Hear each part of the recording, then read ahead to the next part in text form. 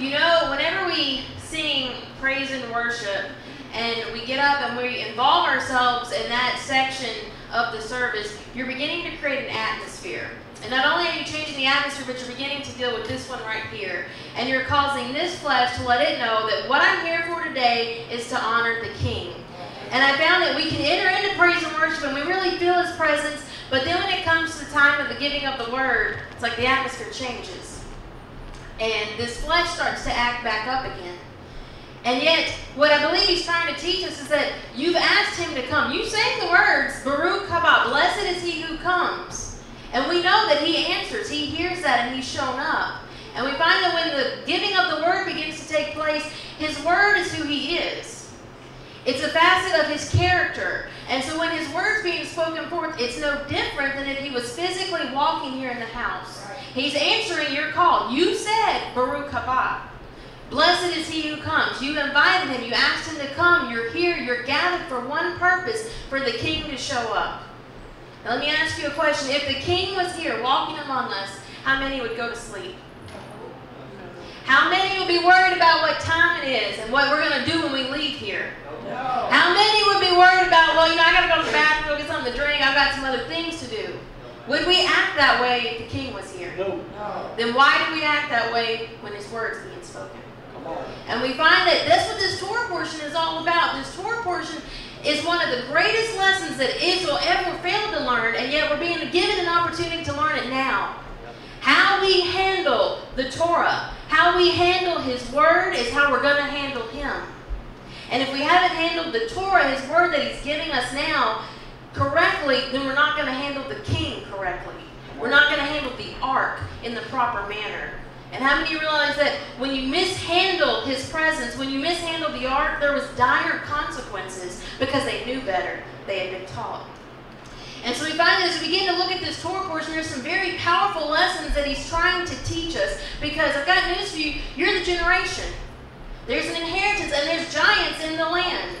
The enemy has set up camp and he's setting up his own kingdom in what's supposed to be your inheritance.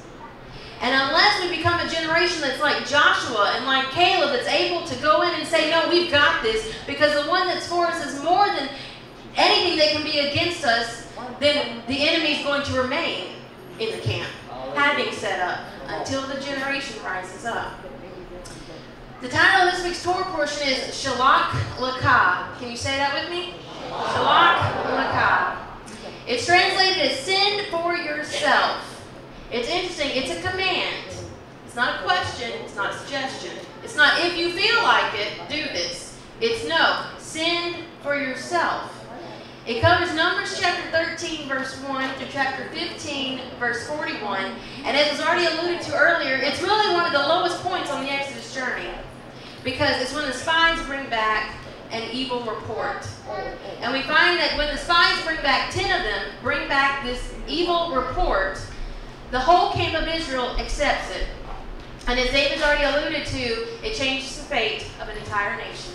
They've been given the Torah. Yahweh has led them, guided them, directed them, met all of their needs in the wilderness, and now it's time to step out and do what they're called to do. The very reason He brought them out of bondage. Do you realize that you and I today, He's brought you out of bondage for a reason? Yep. He didn't bring you out just because. He didn't bring you out and clean you up and have you sit on a shelf. But there's a reason. He's preparing His people for something, and it has to do exactly what this Torah portion is dealing with. And we find that after the children of Israel accept this bad report, the declaration is then made they're going to wander for 40 years. And that's a long time. In fact, as they wander for this 40 years, it's not just that they have to be delayed and, 40 years from now you get to go in. But instead, the entire generation that refused to enter in then is killed off in the wilderness. And their children will be raised up to enter in because they weren't willing to do what Yahweh told them to do. And it was interesting to me because as I'm reading this, now remember, if you've been reading these Torah portions along, ever since Israel has left Egypt, their response has been the same. So it's really not a surprise, it seems, that they would respond this way. Ever since they've left Egypt, what have they done? They've murmured, they've complained, they voiced their need and their want to go back to Egypt. They've been disobedient. They built a golden calf at Mount Sinai. And so it doesn't seem as much as a surprise, and yet all of these other times, Yahweh's forgiven them. There's something that's taken place. Atonement was made, and Israel moves on. And yet, this one's a little different. His response is different on this occasion. And so, you have to ask the question, is this just the straw that broke the camel's back? Had he finally had enough? And then it makes you wonder, when's that straw for us? Or was there something else? Was there something about what they were supposed to do, what they had been charged with when they went into the land, and because of their answer, that's why he responds the way he does? Because something that took place on this expedition. It was important to note to me and interesting that the sages teach that it was the 9th of Av when Israel accepted the evil report. And many of you know the 9th of Av throughout history has been associated with times of disaster and destruction, including and not limited to the destruction of the first and second temples, and even events all the way up into modern history. But it all starts and branches right back to this evil report that was brought back from the land.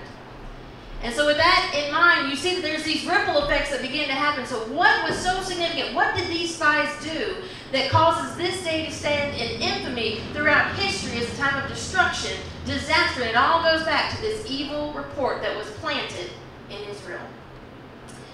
We're going to look at this and we're going to see what is expected of us. Because once again, you're going to go Shelach Lekha. You're going to sin for yourself. And so if you'll turn with me to Numbers chapter 13, verse 1 through 3, we're going to look at some of these verses right here that open up this portion. And in the English it says, "And Yahweh spake unto Moshe, saying, Send now men, that they may search the land of Canaan, which I give unto the children of Israel. Of every tribe of their fathers shall you send a man, every one a ruler among them. And Moshe, by the commandment of Yahweh, sent them from the wilderness of Paran. All those men were heads of the children of Israel." It's interesting because these weren't babies. They weren't newbies. They were princes. They were the leaders. They were the ones that were expected to be the ones shouldering the responsibility for the camp of Israel. In other words, they were the ones that were supposed to know better, know how to handle the word, know how to accomplish and do what Yahweh's called them to do. He sends the princes of the tribes of Israel. But we're going to look at this, and we're going to begin to break it down in the Hebrew, because you will never see in the English what's taking place and what the magnitude of this journey is until you look at it in the Hebrew language. The phrase Shelach Lekha, before we begin to really break it down, I wanted to focus on that second part, Lekha. It's translated in English as for yourself, but whenever you see this, it actually is insinuating that it's for your own good. It's for your best interest. It's for your benefit that you do this. Whatever this word's being attached to, he's letting you know that whatever command he's sticking this on, that's for your best interest. That's for your own good that you do that. And so as we begin to look at this, we have to ask the question, what's for our own good? What's for our best interest that we accomplish whatever command he's giving us? Because we find that this is the mindset that Israel's entering into this journey with. So we're going to look at this word for send. Shelach. Send for yourself.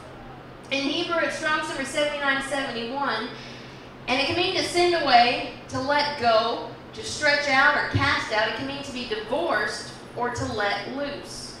And you'll find this word has a broad range of meaning, but there's several of these nuances that go along with this word that really help to unveil exactly what command Israel's being given here. This word shalach can be used to describe how one would send a messenger to inform someone. It can mean to send words to another and to command anything to anyone. So when we see this terminology being used concerning the spies, he's literally telling them, go for your best benefit, go because it's for your own good, and I want you to send a message. You're being sent as a messenger. You're being sent to convey some information. Well, to who? To the inhabitants of the land. Wow. It can also refer to stretch out as a finger or the rod. A lot of children know what this means. If you get the finger, you know trouble. The rod's coming later.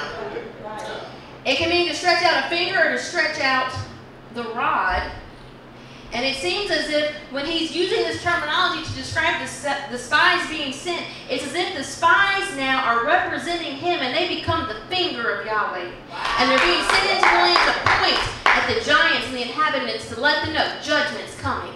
The rod's about to descend in the house. That's the message they're supposed to send. Amen? I mean, if you understand the message. Wouldn't it be nice to send a message to the own giants in your own lives? Yes. It's time to go. Right. Well, it's quite funny because, to be honest, a lot of times we do the direct opposite, don't we? Yes. Shh, don't talk about that. Shh, don't make them mad. Don't rock the boat. Don't let them know. Just creep around. Let them be situated. Don't aggravate them. Don't annoy them. Don't call attention because you're going to make the enemy mad. And yet we find that this is the direct opposite of what he's telling you to do. He's telling you that you're supposed to be the messenger. You're supposed to stick your finger and let them know judgment's coming to the house. And yet, whenever we begin to talk about judgment, what does the scriptures tell us? Where does judgment begin? It begins in his own house. So this becomes the understanding that Israel is being conveyed. This message they're being given before they ever go into the land is that I'm sending you to declare judgment in the land. But the moment you decide to declare that and you become that messenger, you now are declaring judgment right here as well. Because he's a just Elohim. How can he judge the inhabitants of the land without judging his own first? And now you know why we like to stay quiet a lot. You can keep your sin, and I'll keep mine. And no one's got to point fingers at each other, and we all get along fine. And yet we find this Torah portion is letting you know what Yahweh intends to do. He intends to shake it all up. He's going to judge the house. And so we find that as they're being sent as these messengers, they understand that as we go to utter this commandment, as we go to speak forth this message from the Creator to the inhabitants of the land, that they also are now having to inspect themselves. They're having to do that inspection. See, is there anything within us that's going to hinder this? Is there anything in us that's going to cause us to be judged unrighteous as well? And as we continue to look at this, it was interesting to me that the gematria, or the numerical value of this phrase, Shelach Lekha, equals 388. And there's some that would say, well, the numbers, they don't mean anything. That's made up. That's something that doesn't even go along with the scriptures. And I would say that just because you may not understand something doesn't mean that Yahweh's infinite knowledge is not more than ours. And when he places these things here, it's not by accident. There's a reason. He's coded himself. This is his word. This is who he is. And he's a lot bigger than we think. The value 388 is the same value as the Hebrew word katsar. It's Strong's number 2690, and it's interesting because just in case you were thinking that maybe that's not why they had to go in the land, that maybe they were just going to go furtively spy about, not really send a message, they were just sneaking in and sneaking out. The word katsar means to blow a trumpet, to sound an alarm. And we understand in Numbers chapter 10, he tells you about these trumpets. They were blown to declare war. This is why they're being sent. He's sounding the alarm. He's declaring war on the inhabitants that have set up and usurped his land. In Numbers chapter 10, verse 9, it says, and if you go to war in your land against the enemy that oppresseth you, then you shall blow an alarm with the trumpets, and you shall be remembered before Yahweh your Elohim, and you shall be saved from your enemies. Right. And so we find that if they're willing to go and to blow and sound the alarm, it's going to be a twofold purpose. Not only is it going to send a message to the enemies in the land, but it's also going to cause Yahweh to pay attention now. As they blow the alarm, he hears it, and they're remembered, and now they're saved. And so it's just as Chad was saying earlier, it's not about who you are, but it's about being willing, and then he shows up. And so we find that when they make this declaration, it's for their own good, because if they don't make the declaration, then how can they be remembered? How can they be saved? They've got to sound the alarm. If you continue to look at this 388 numerical value of Shelach Lekha, it was also has another word that's quite interesting, and it's the word kafash, which also has this value. And it means to be free, or to be freed. And it's a term, when you begin to look at the roots of this word and how it's used in the scriptures, it's a term that deals with a legal discussion regarding an ex-slave and what exactly their rights are. Now that's interesting because Israel were slaves in Egypt. The inhabitants of the land know that. And most of the time, let's be honest, the enemy usually knows the covenant terms and how it works better than we do. He knows the rules. He knows the boundaries. He knows what rights he has and what rights he doesn't have. It's our problem when we don't know, and therefore he runs over us. And so, as they're preparing to go in the land and to send this message, a legal discussion is about to happen.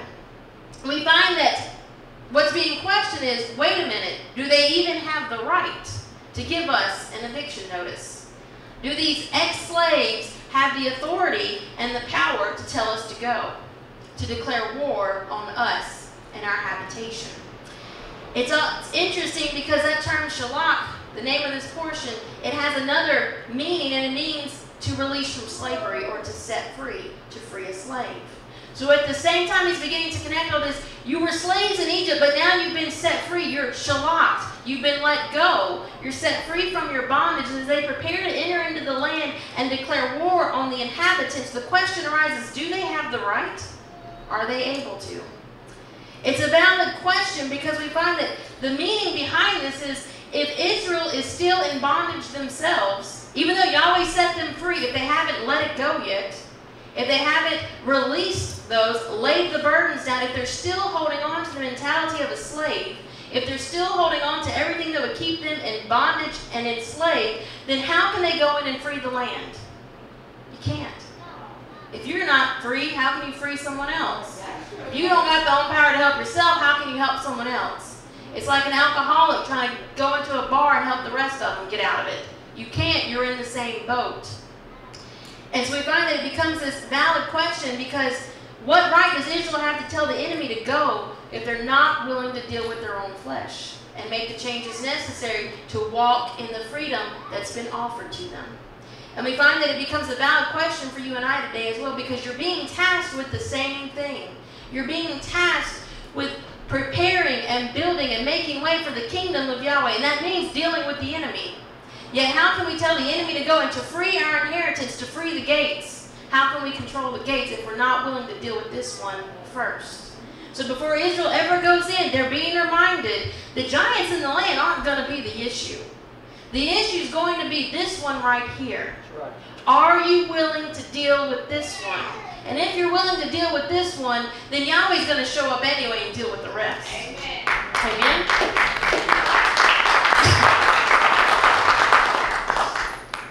If you continue to look at this word kafash, which means to free a slave, it's a cognate of the word kafas. The only difference is the dot on the sheen.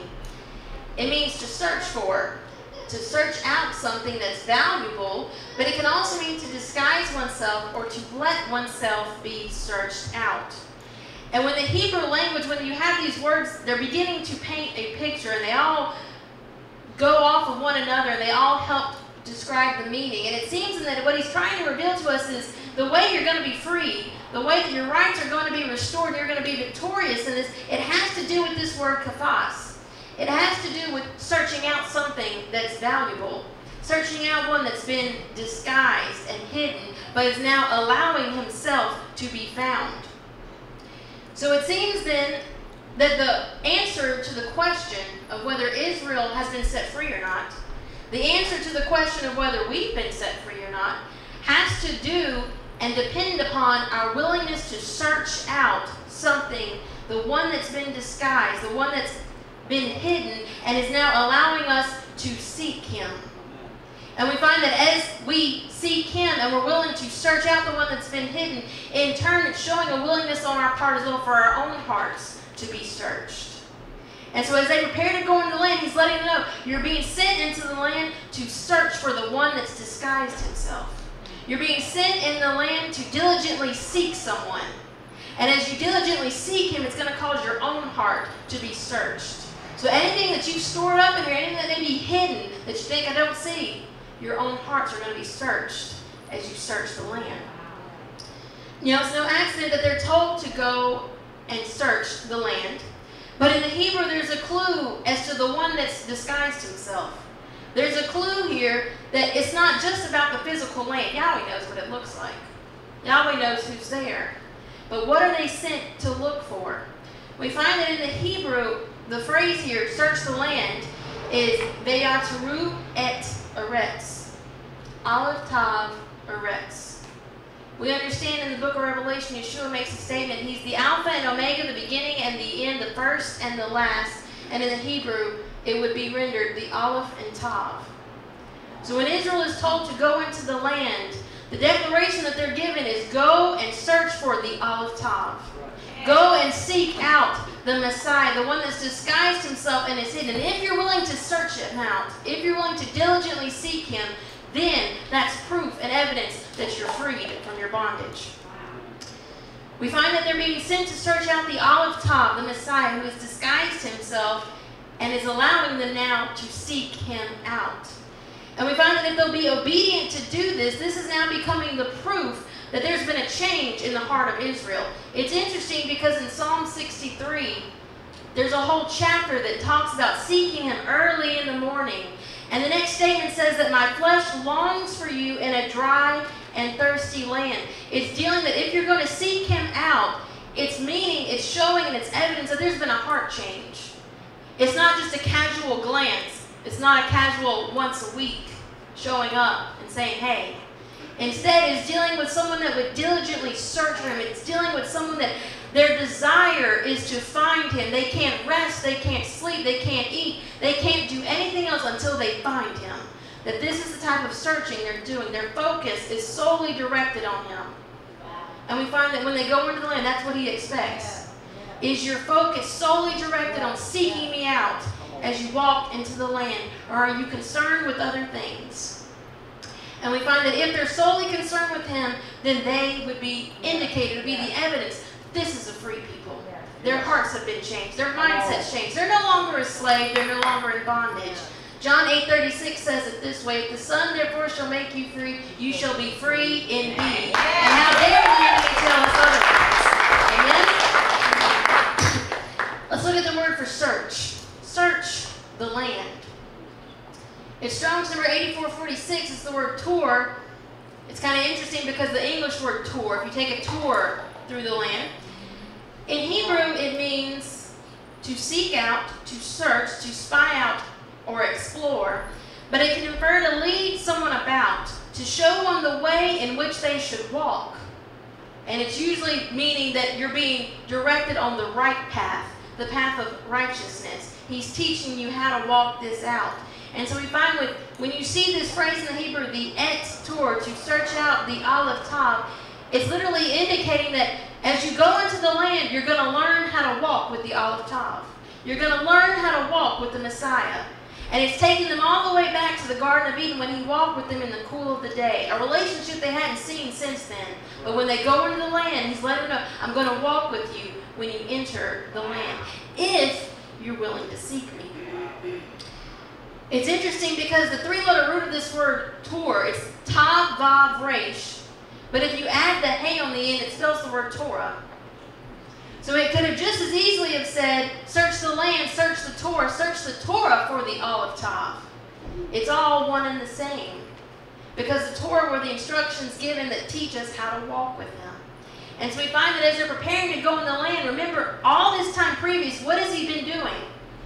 Ever since they've left Egypt, all the way until they get here to this location where the spies are being sent in, what has been his mode of operation with Israel? He's been teaching them the Torah. They camped at Sinai for an entire year to learn the Torah, to be taught, to know it. And we find now that what he's revealing to them is that as they go into the land, the Torah that you've been taught is going to show you and teach you how to find me. The Torah is going to teach you how to walk with me. In other words, when you go into the land and you're surrounded by your enemies and the giants are in the land and your faith is going to waver, if you put the Torah in, then you'll know how to find me. Yeah. You'll know how to seek me. You'll know that I'm walking with you.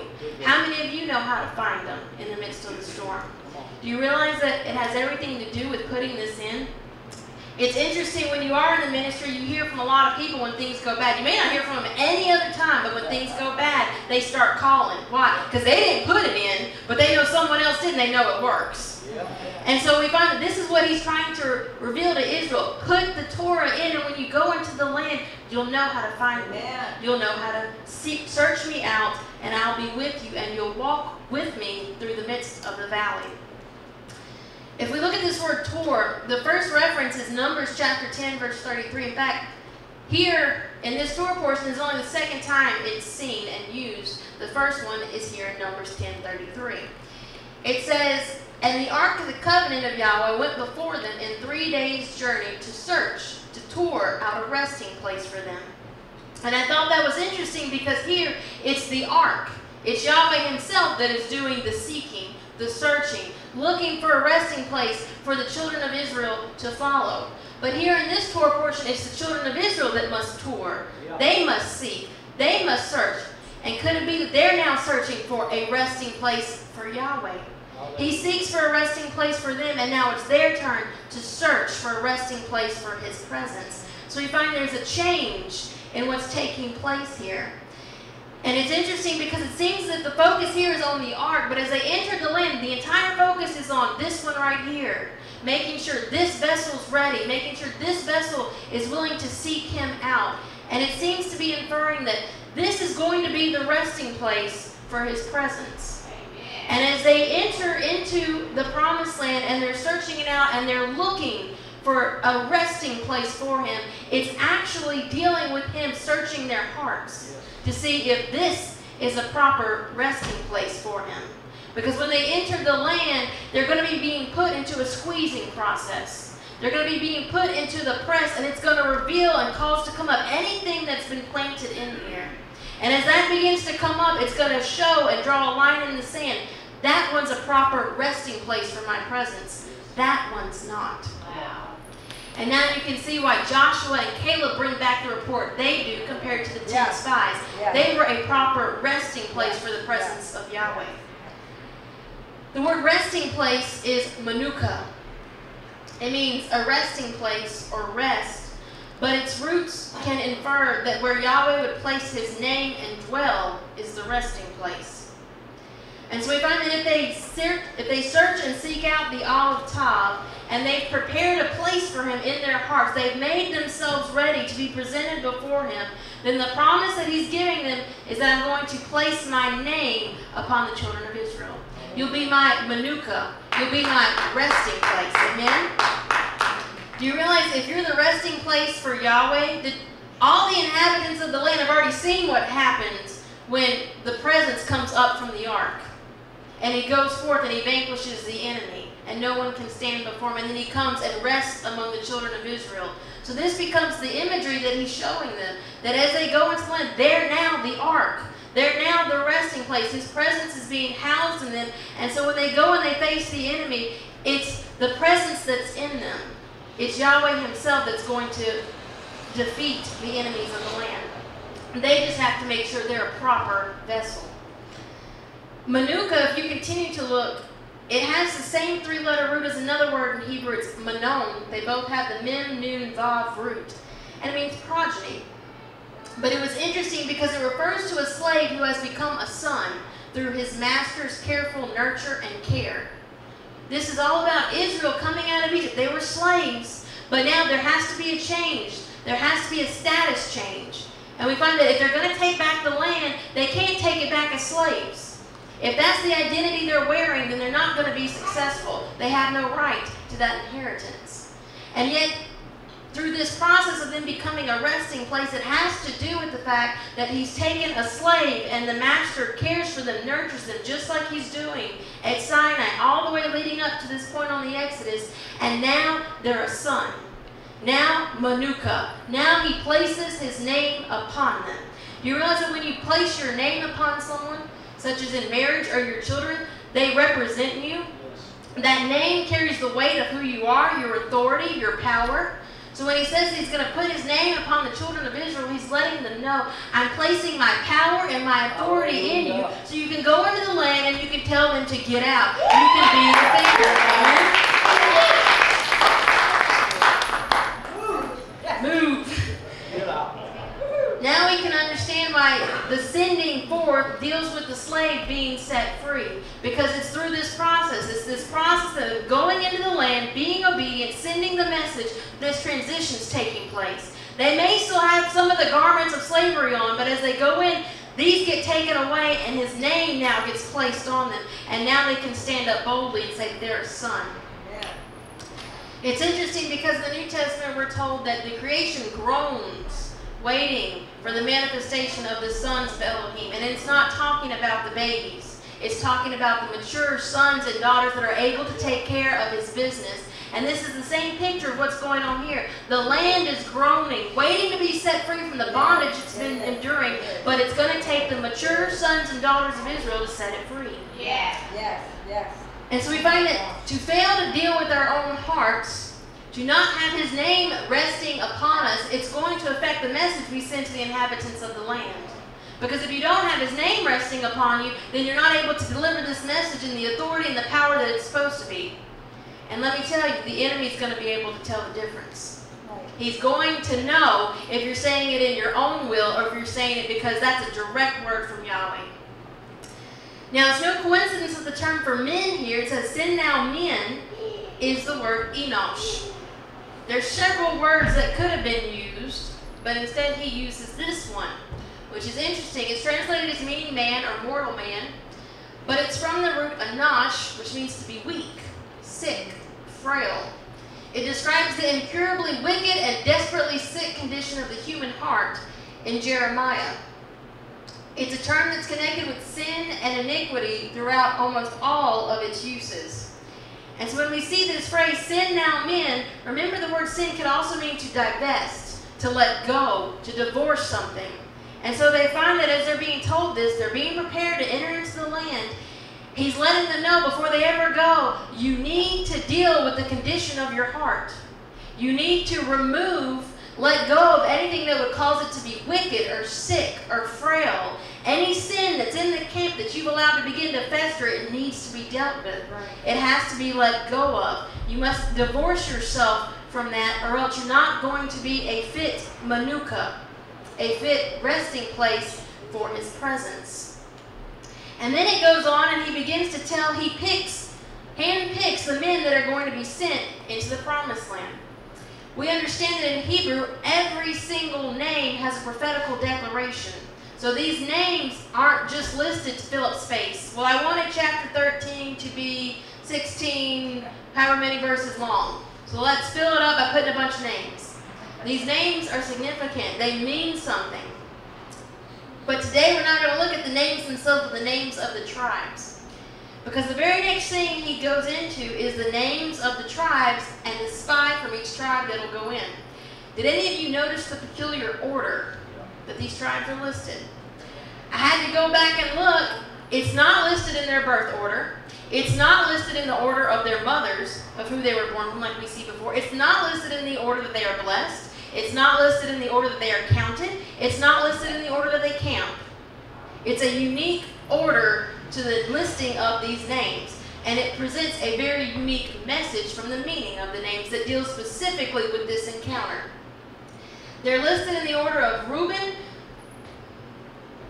Simeon, Judah, Issachar, Ephraim, Benjamin, Zebulun, Joseph, Manasseh. He parenthetically inserts Joseph's name. He doesn't do it with Ephraim, but he does it with Manasseh. Joseph, the tribe of Joseph, that is Manasseh. Dan, Asher, Naphtali, and Gad. If you look at the meanings of their names, Reuben means behold the sun. Simeon, heard. Judah means praised. Issachar means there is recompense. Ephraim means either a double ash heap or doubly fruitful, either a blessing or a curse, and double of it. Benjamin means son of the right hand. Zebulun means an exalted dwelling place, which is exactly what the promised land was. It's where they would dwell with their groom. Joseph, inserted as a parenthetical statement, means to add or to repeat. Manasseh means to forget. Dan means to judge. Asher deals with one that is upright. It's a similar root to Israel, Yashar El, one that would walk upright. Naphtali means wrestling, and Gad can mean a troop, and it deals with battle and warfare, but it can also mean fortune. And Gad's an interesting name because the roots of his name deal with a painful cutting that one would go through with the purpose of laying a treasure bare. In other words, it's about going through the pain and the effort to reach something that's priceless. That's what Gad's name means.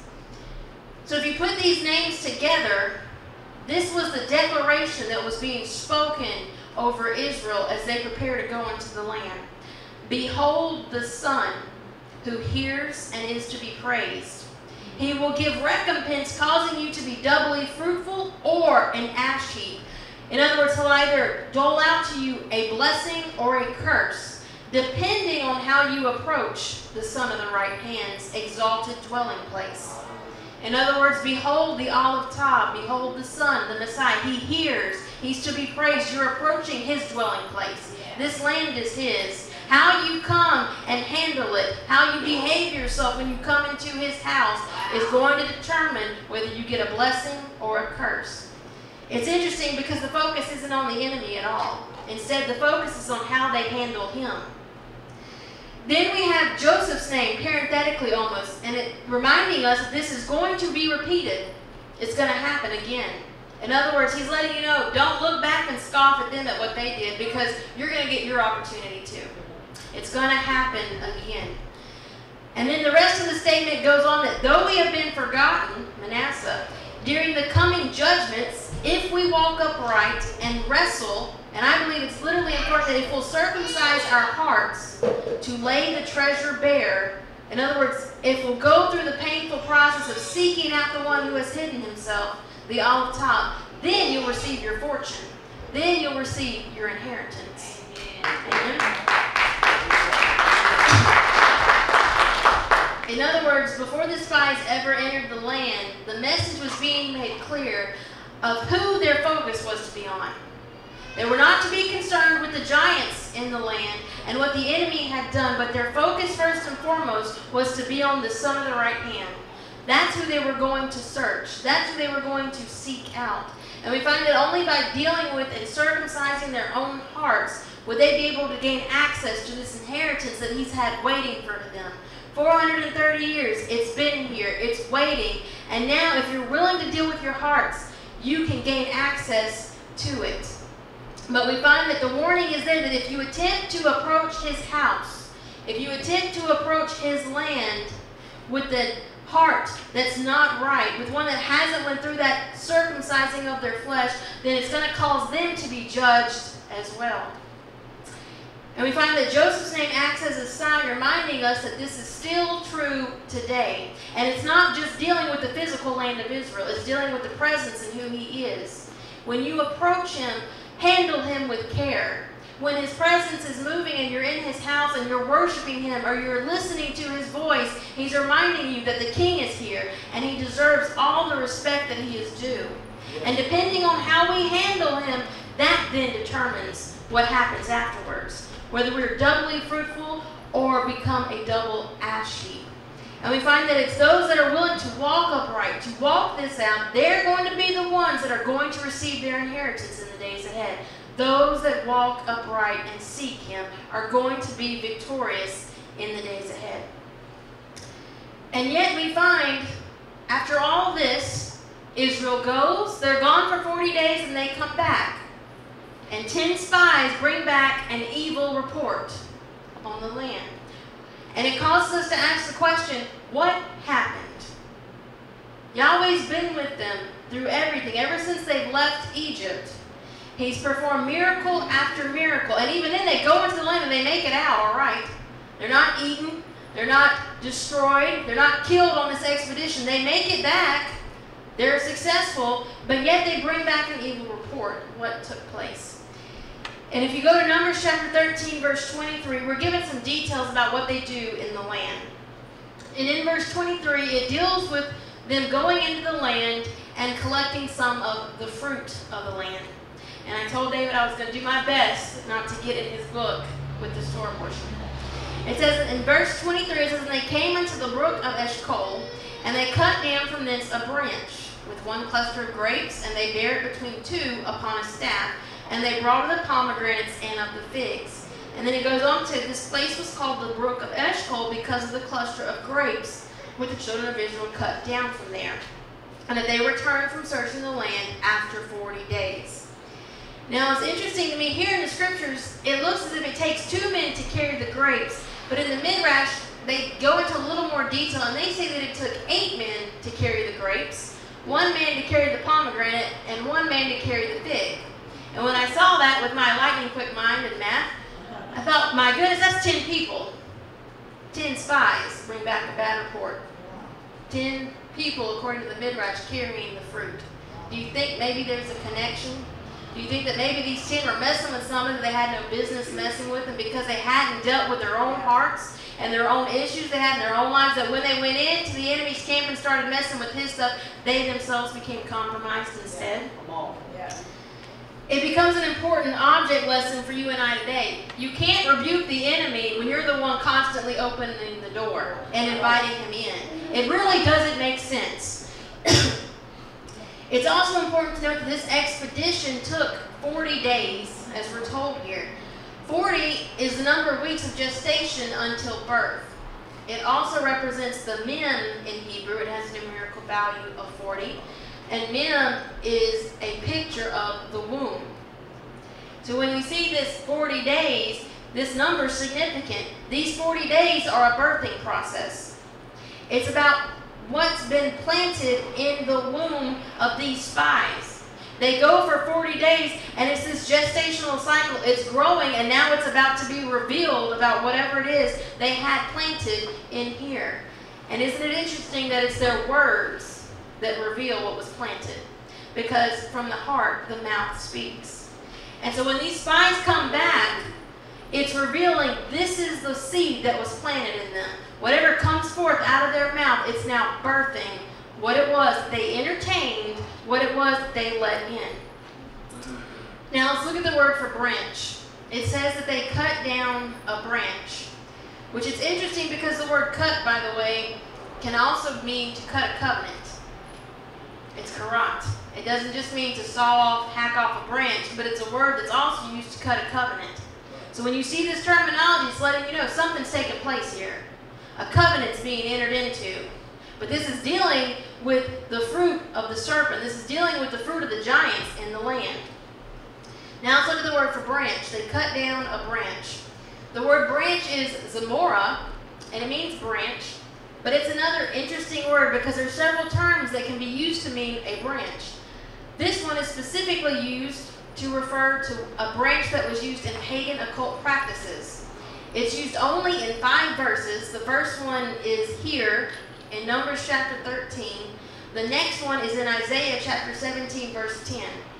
It says, because thou hast forgotten the God of thy salvation, Yeshua, and hast not been mindful of the rock of thy strength. Therefore shalt thou plant pleasant plants, and shall set it with strange slips. You'll plant zamora. You'll plant strange branches, a strange seed, a strange fruit, because you forgot the olive top. Wow. Because you forgot the God of your salvation, the rock that's been following you, the one that you're supposed to be seeking while you're in the promised land.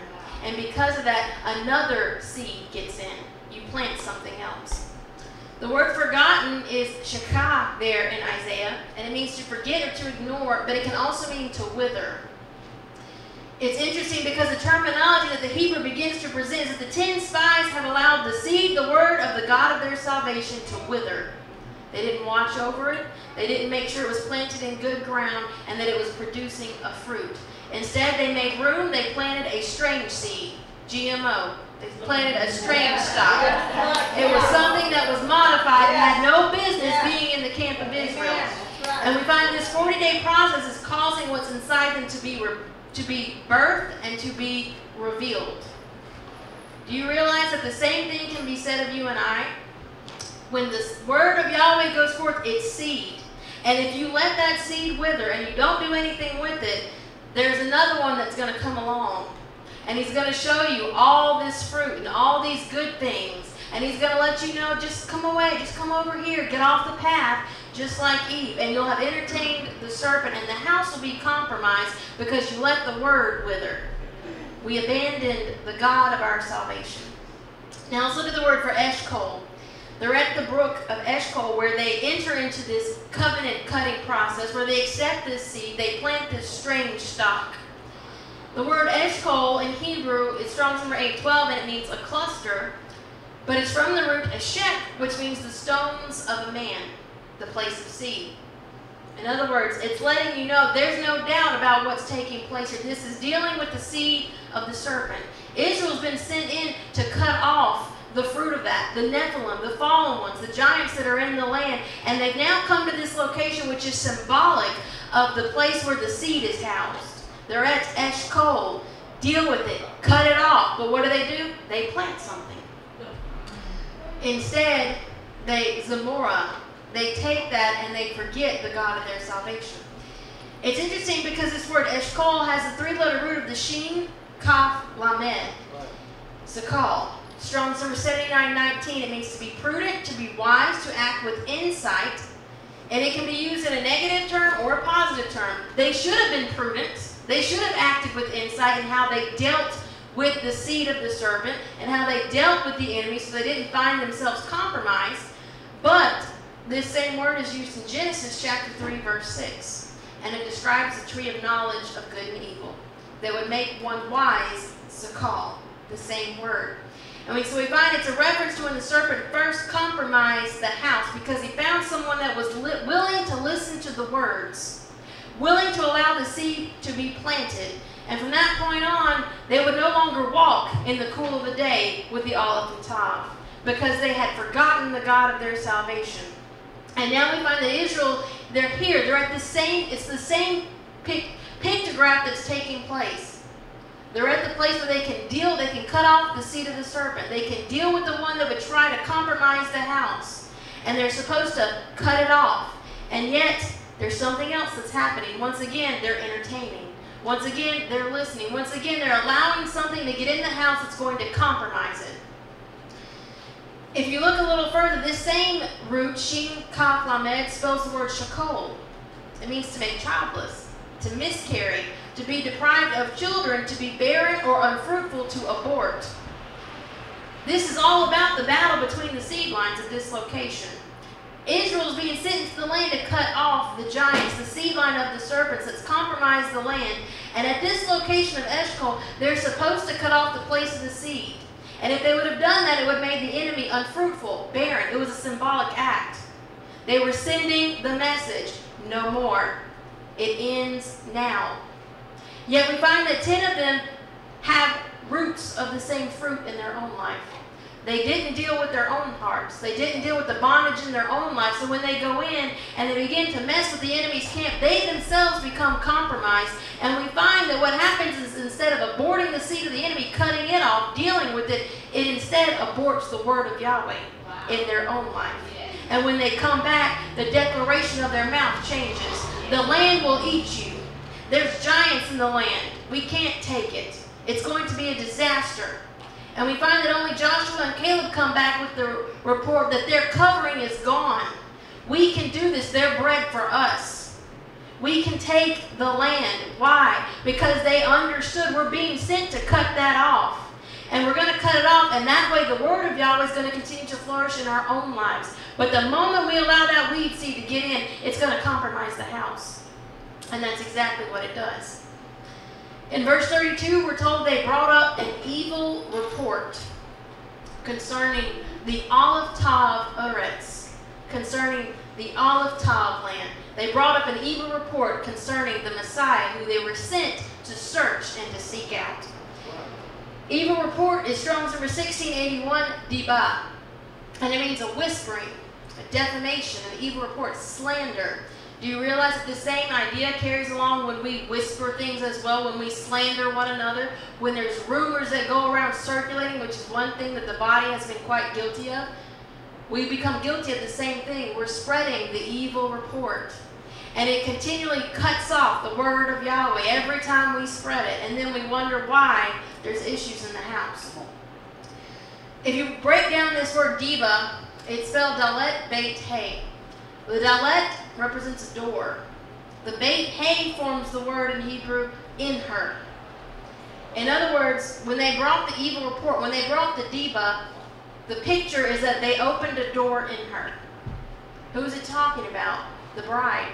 They opened a door in the bride for a compromising seed to be planted. And so we find they do the direct opposite of what they were charged with doing. They were supposed to cut off the compromising seed, and yet instead they bring it back and they plant it in the camp by the words of their mouth. They open the door in her. And it causes us to ask the question, painful as it may be, how often are our own words guilty of the same thing? How often do our own words declare an evil report, planting that bad seed in our own household and cutting off the word of Yahweh and what he's trying to do in our lives? And it's because we're not dealing with this right here. Now, what's the people's response, though? You realize that they didn't have to accept it. It may have ended a whole lot differently if they had dealt with their own hearts as well, if they would have listened to Joshua and Caleb. Instead, we find in Numbers chapter 14, verse 3, it says, "And wherefore hath Yahweh brought us into this land to fall by the sword, that our wives and our children should be a prey? Were it not better for us to return to Egypt?" The word prey here in Hebrew, it's Strong's number 957, it's baz, and it means a spoil or robbery. But here, it's interesting because it's written with the lamed prefix, labaz. Lamed Beit Zion. Lamed Beit means heart. The Zion represents a weapon or a sword. It means to cut. So it could literally be forming the question that not only are they asking, did he bring us out here to be a prey, but on the other end of the spectrum, did he bring us out here to cut our heart, to circumcise our hearts? Did he really bring us out here so that we would have to deal with our flesh? That we'd have to circumcise our hearts? You gotta be kidding me. It'd be better to go back to Egypt than to have to deal with that. That's painful. That's that painful cutting that the name Gad talks about, to reveal a treasure, the seeking out that they're being called to do. A cognate of this word baz is bazah, Strong's number 959. It means to despise, to hold in contempt, to disdain. It describes one who despises their birthright. Doesn't that sound a lot like Esau? Esau despised his birthright. Because of that, he's cut off. And here we have Israel guilty of the same thing. They despise their birthright. And notice that, baz, prey, Beit Zion. The Beit represents a house. The Zion means to cut. Because they despise their birthright, they would be a house cut off by the sword. Because they despise their inheritance. They literally despised the Debar, the word of Yahweh. They weren't willing to search out the Aleph Tav, the Et, the Messiah. And because of that, their house is now going to be cut off. And a new generation is going to have to be raised up that maybe is going to treat that inheritance, that birthright, that Aleph and Tav with the respect that they're supposed to. And after we read this, it's really interesting because when you get to chapter 15, 13 and 14 is all about this searching out of the land, the evil report that's brought back. But then you get to 15, it almost seems that there's a disconnect. What are we reading? Because all of a sudden he begins to talk about offerings again. And he makes no mention of the previous segment of what just took place, but he begins to talk about the meat or the meal offering and the drink offering that was required to be brought with the sacrifices when they go into the land. And so it seems as if there's a complete disconnect. And what does this have to do with this evil report? What does this have to do with what has just taken place in the camp? There's a death sentence that's just been uttered, and they know Yahweh's good for his word. They're all fixing to get cut off in the next 40 years, so what do they care about this idea of an offering that's supposed to be brought up? Come on. Well, it's interesting because when you get to the final steps of a covenant cutting process, it was to share a meal together. That's why we have oneg. It's literally the idea that a covenant's been cut and now we share a meal to seal that covenant. In fact, the word for covenant in Hebrew is brit, and it comes from roots meaning to eat, to share food.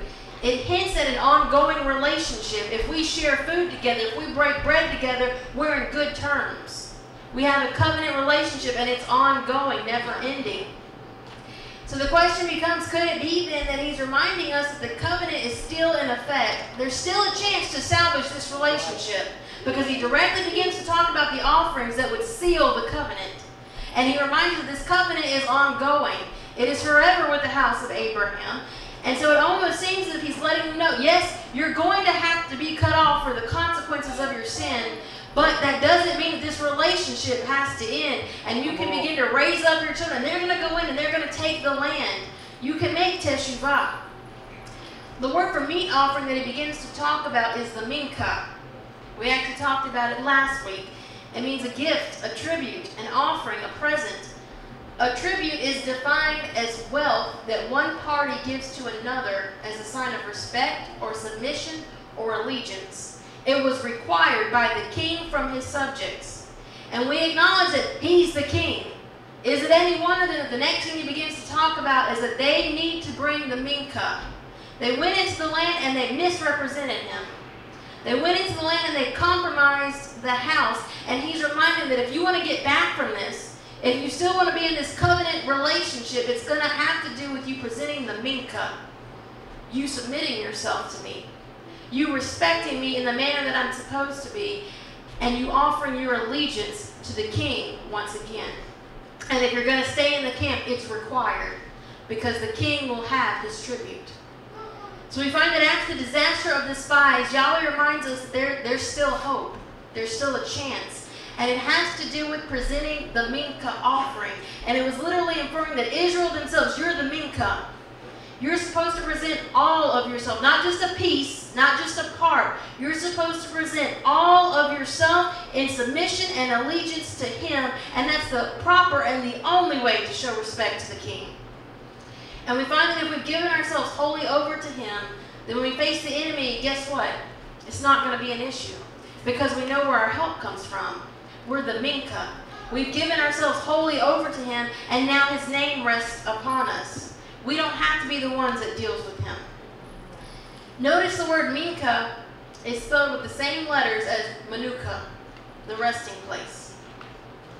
He's connecting the dots for you that the way to have his name placed upon you, the way to be truly redeemed out of bondage and now be made a son or a daughter, no longer wearing the garments of a slave, would be to present yourself as a minka.